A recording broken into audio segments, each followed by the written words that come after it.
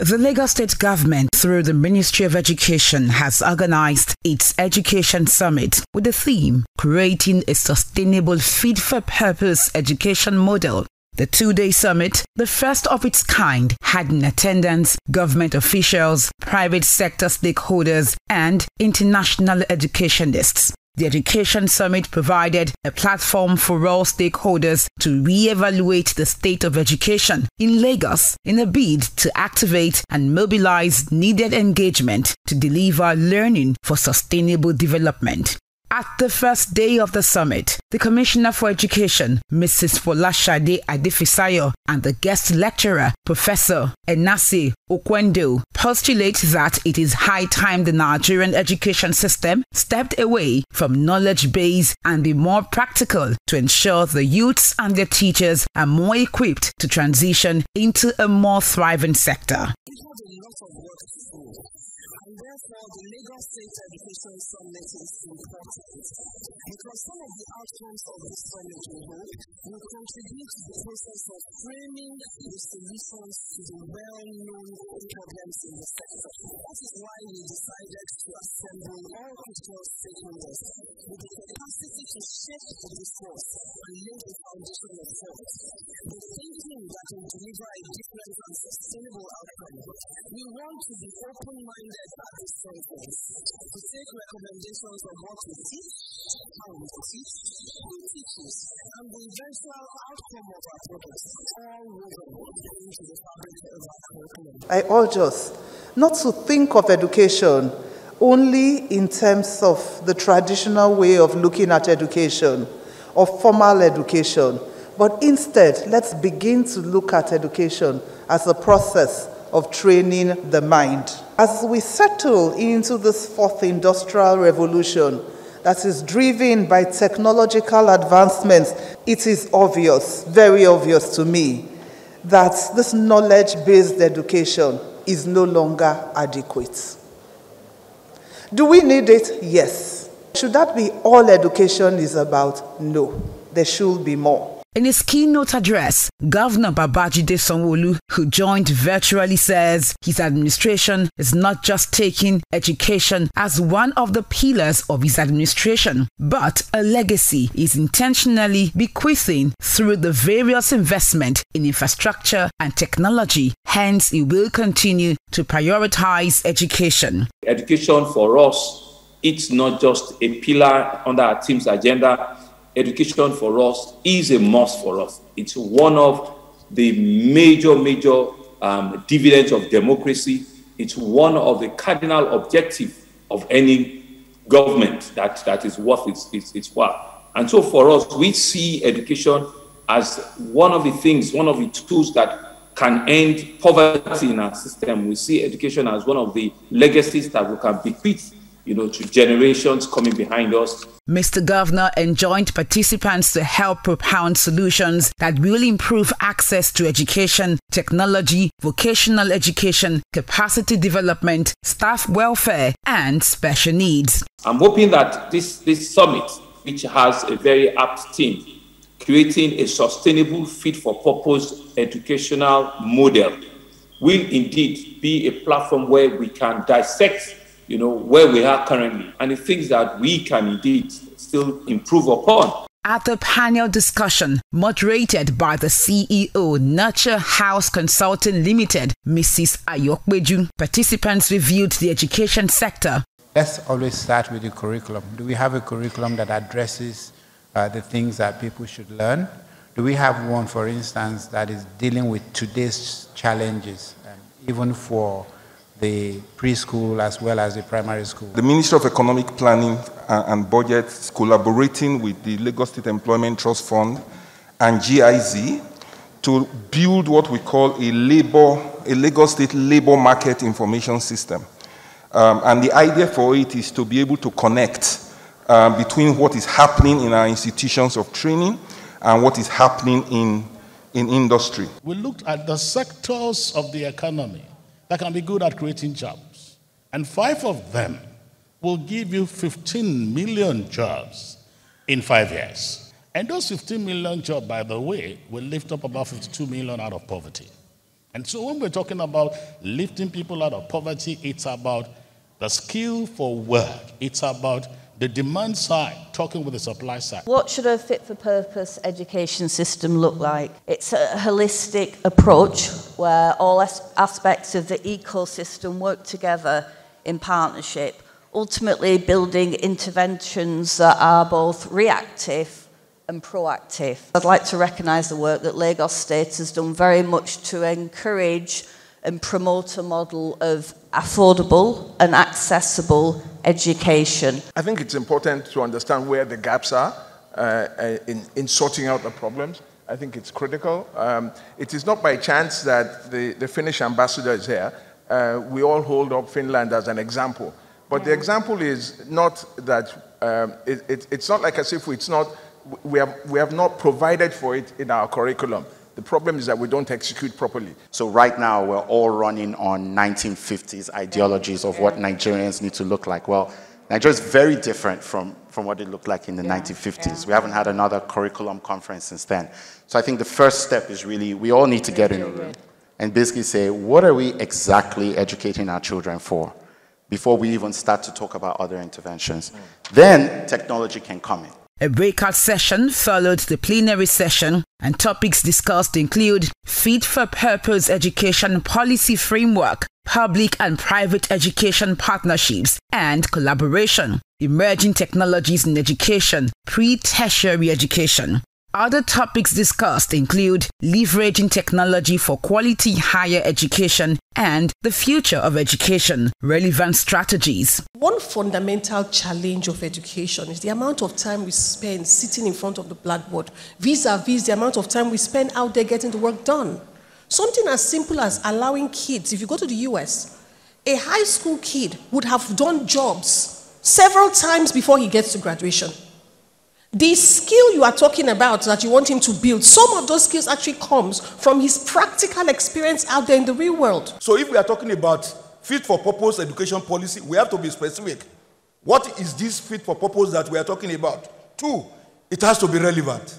And then we also have to look at applicable to target audience. The future of education, I can say, is anchored on technology, is anchored on innovation. So innovation is important. Passion can never be ruled out. And we know passion is a factor of motivation. Where lies the supervisory team? Are they doing what they are supposed to do at the right time? Are they ensuring that proper records are kept? The environment too is key.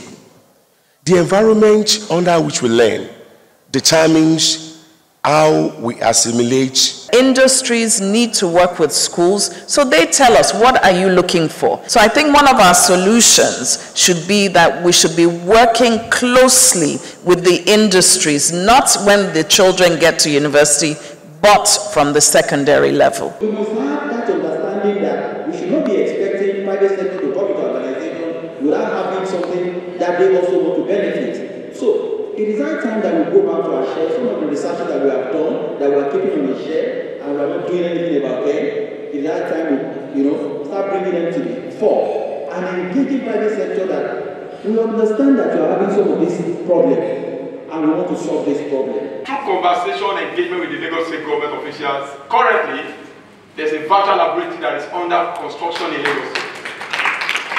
Meaning that in 4 weeks to come now, it's going to be established in my school because we're using my school as a pilot.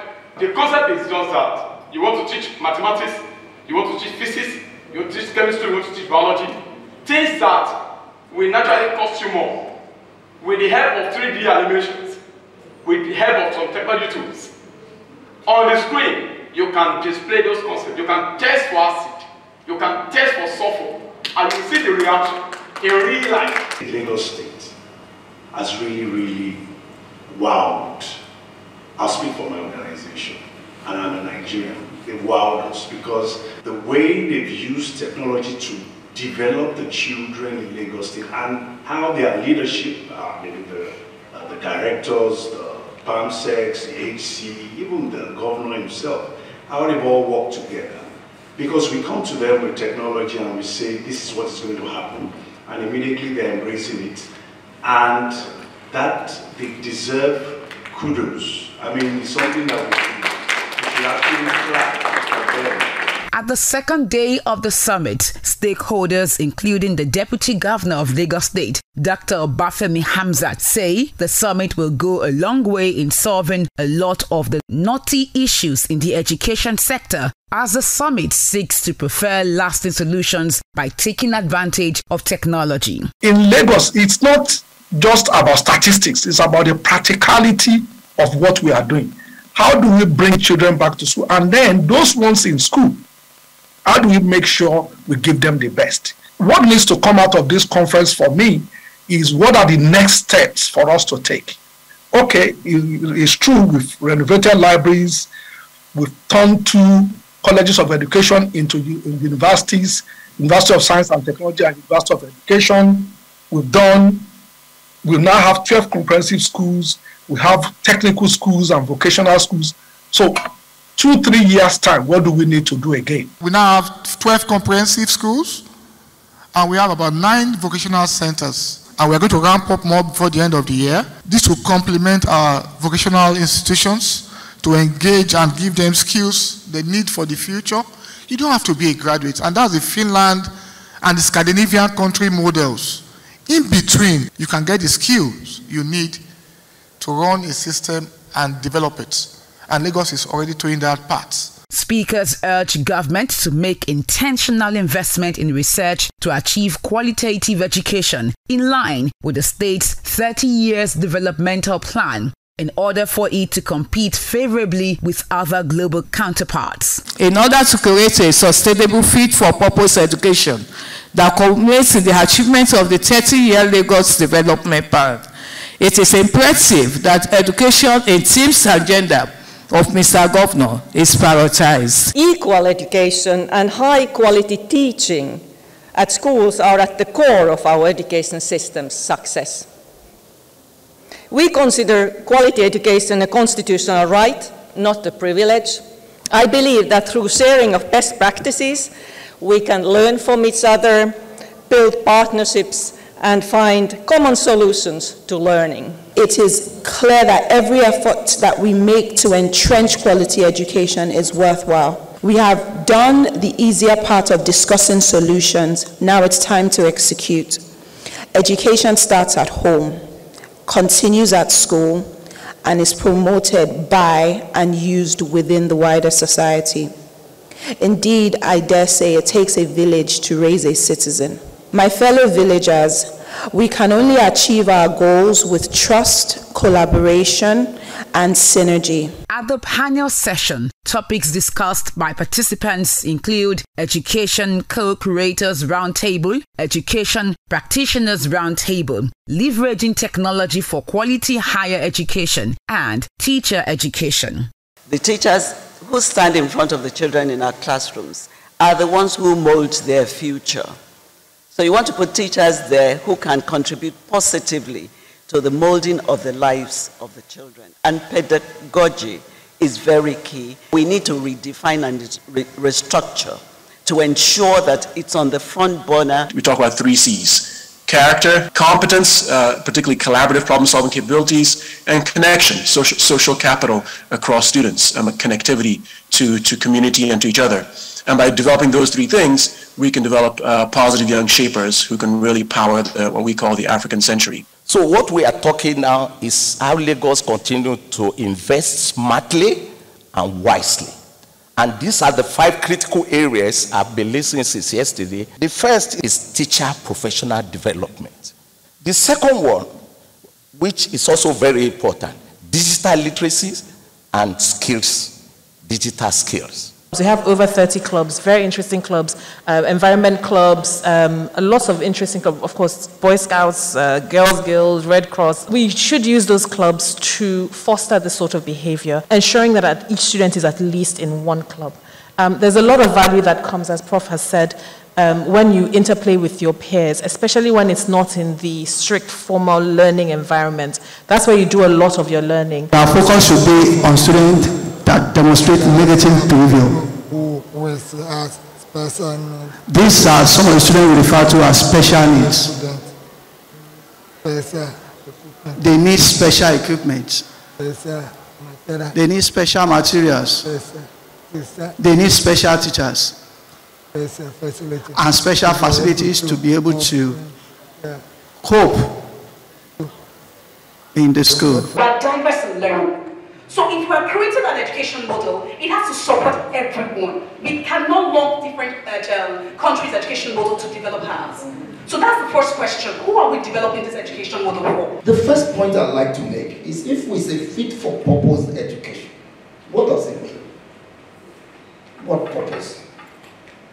So the first critical question to answer is fit for purpose. Which purpose? The two-day education summit provided a platform to learn from best practices and successful education systems in a bid to create a practical roadmap towards the growth of education sector in Lagos State. To the teachers, I think it's time for us all to sit together and work with the private sector and find out what kind of students they would like to have. That means how should we teach these students so that we bring them out to be what society expects. To society, we are doing what we can do. To the children, I say, this is a fantastic learning opportunity. The future is yours.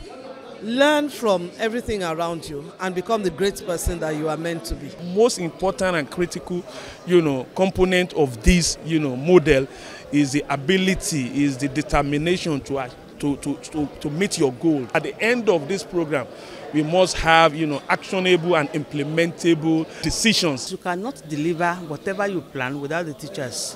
And for us to sustain whatever we have in mind, the teachers must be carried along. They must be trained and retrained.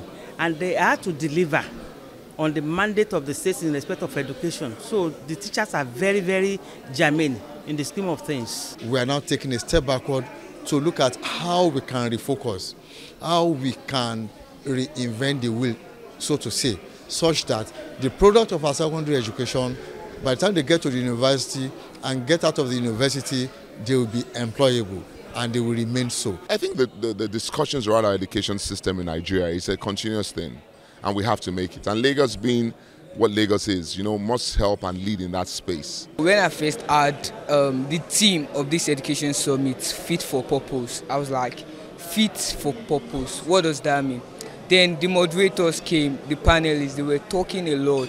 Like, I learned a lot from them, using technology, bringing technology into education. The project I came here to exhibit is a work-safe traffic system.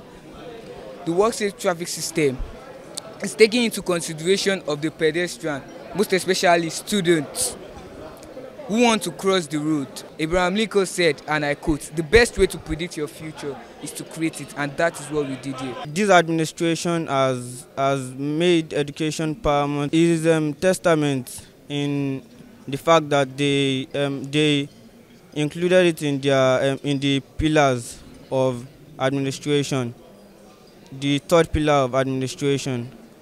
And I'm just urging the students to make better use of this opportunity. Let me first commend the Lagos State government for putting this up. And I think the goal of the Lagos State government is to use this summit to again rejig the system and rethink critical issues. In terms of technical education, fit for purpose for us means a lot of things. It means that we have to go back and look at some of the things that we are doing and think that, are we being responsive to the industry requirements?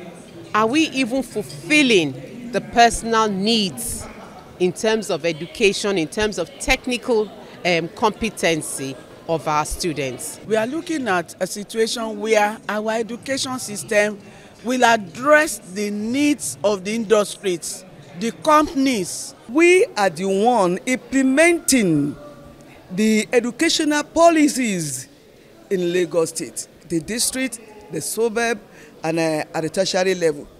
And why do we need this now? There is need for this in order to upgrade all what have been done. One of the goals of the national policy on education is for our children, our students, to be self-reliant. So when we are talking about fit for purpose education model, we are talking about that education that is relevant for this 21st century age. Once you are able to pass through our system, whatever area of endeavor that you need to fit in, one will be able to get into it and fit in properly. You will see that we really had... It is a stakeholder engagement where we discuss issues around curriculum, developing courses that are industry-based, developing courses that will provide solution to the society that we belong.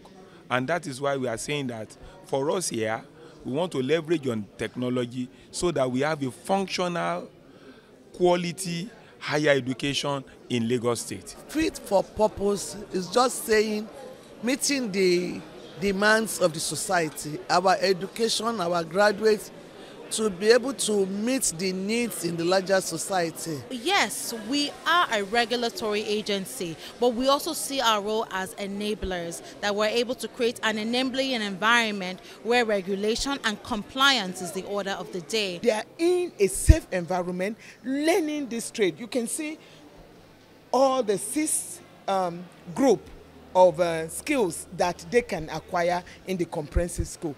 By the time they are out learning these skills, you discover that they are fit for the society. What we are doing now is going back to the drawing table, looking at various models. We can't copy and paste. Nigeria is a unique country.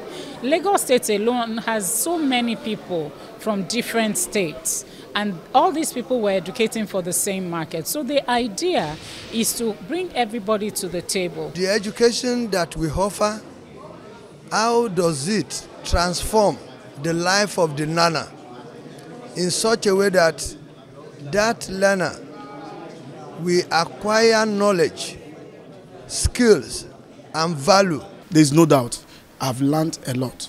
The whole essence is to ensure a better citizenry.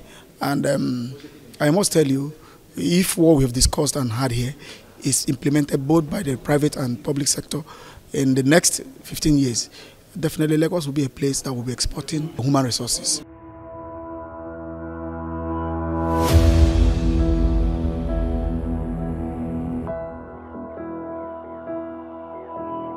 Submissions at the 2-day Lagos Education Summit is expected to help contribute to the development and growth of the education sector in Lagos at all levels.